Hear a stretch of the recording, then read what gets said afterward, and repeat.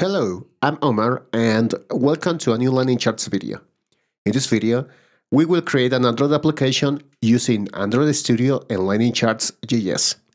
There is currently an article of this project, where you can read in detail the installation and configuration of Android Studio. You will also see two other types of charts implemented in the same application, the bar and the line chart. Finally, you will have the option to download the complete project. So let's start. When opening Android Studio, we will select the New Project option. This option will show a window like this. We will need to specify a name for our project. This will not affect functionality, so you can enter your preferred one. We can select the language. For this case, we will use Java. I will select the API 24, Android 7, but if you have a newer version, I recommend that you choose that. The API version will affect the publication of your application, since its compatibility is related to the updates of the Android operating system. Once the empty project is created, you will see a similar file tree. We will only have the main activity class, so we will create a new class for our chart. We will create a class called candlestick chart.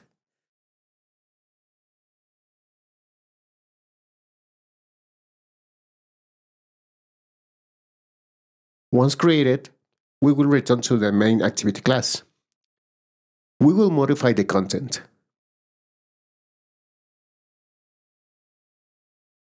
As you can see, we assign the bundle class to the onCreate function. This class will allow us to pass data from one activity to another. We also assign the view that this activity will use, in this case, the activity main.xml file.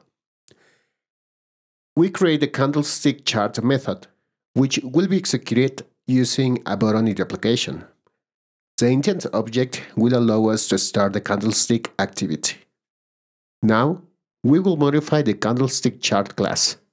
We will start with inheriting the app-compact activity class, which will allow us to use new features in older devices. As you can see, we have created an instance of the WebView class, which will allow us to load a web page as the view of our activity. The layout chart display web view has been assigned, which marks an error since we haven't created yet. The use of JavaScript has also been enabled, because our chart will be created using JavaScript. Finally, the web file that will be loaded is specified. As you can see, this should be located in an assets folder.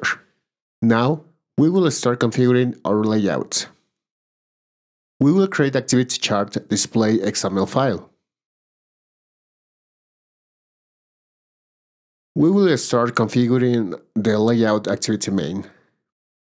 By opening the file, we can configure the appearance using the design tool. In this case, we will use code to create the button of our chart. After modifying the default code, you will be able to see a block of code referring to a button. Like HTML buttons, this one has its ID, text, size, and onClick action properties. As you can see, the onClick function refers to the function located in the main activity class. If we select the Design tab, we will see that our button has been created. On the right panel, we will see the properties that we declare in our code. Now, we will configure our web view in the layout of our chart. Inside the web view object, our web page will be rendered. The ID property refers to the chart display web view value, which was specified in the findViewID function, located in our candlestick chart class. We need the assets folder. To create it, we will right-click on our project. We will go to the folder section and we will click on the Assets folder option. We will click on Finish. With this, we will see that the folder has been created in our project. Now we need to create our HTML file. We will right-click on the Assets folder and select to Create File option. We will need to specify the same name that we entered in our chart activity. You also need to specify the file type, in this case HTML.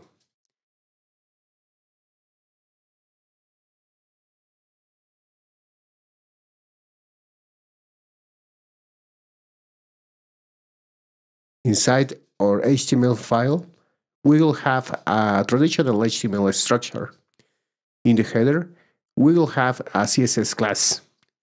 We also import two JS files. These files contain the necessary properties to create our chart. For this to work, we'll need to create these files in our Assets folder. For this video, I created them manually, but you can download these files going to the article on our website. Once we have these files, we will review the code of our chart.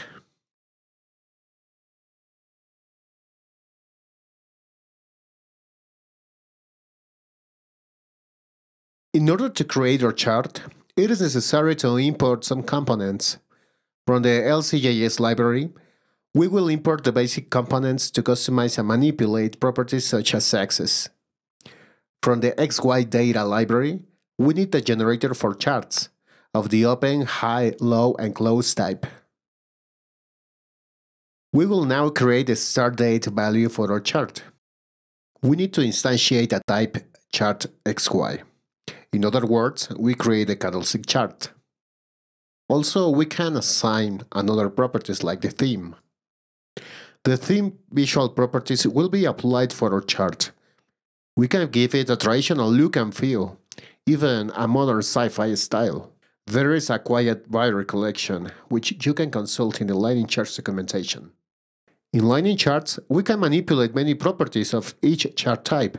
For example, we can access the X and Y axis to specify the behavior and add some visual properties like the title. We can also specify some properties of the mouse, such as the markers or shapes of the selection area.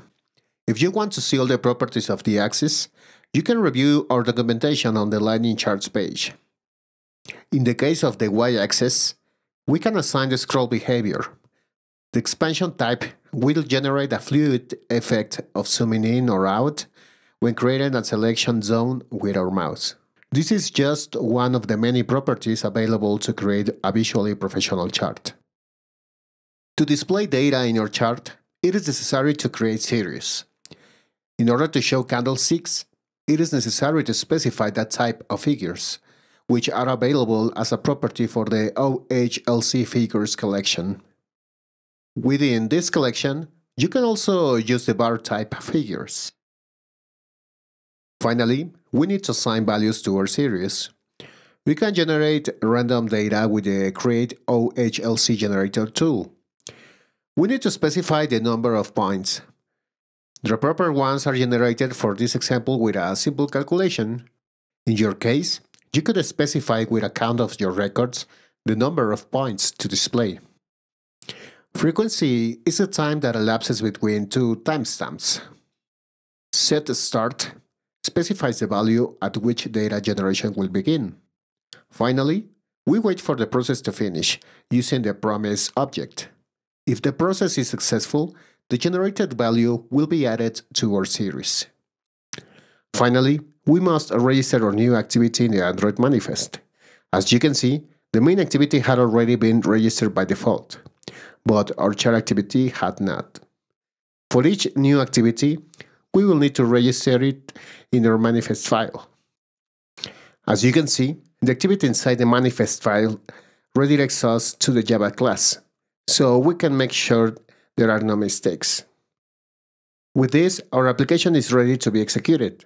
I already have my emulator configured, but if you need help, you can check our article, where you can read how to configure it. As you can see, the simulator runs the JavaScript code without problems. Many times the simulator can have some defects in the display, so I recommend using a real device on which you will run the application. The performance of the simulator can have different results depending on the hardware.